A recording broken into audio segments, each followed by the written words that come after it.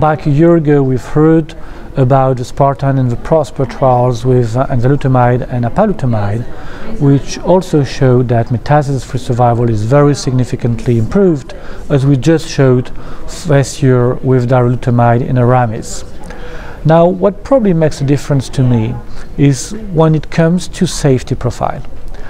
Both enzalutamide and apalutamide cross the blood-brain barrier. Darolutamide doesn't.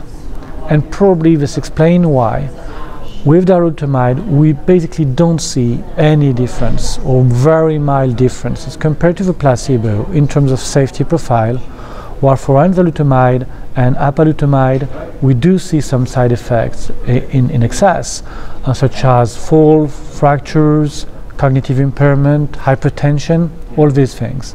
And that can really make a difference in patients' decisions.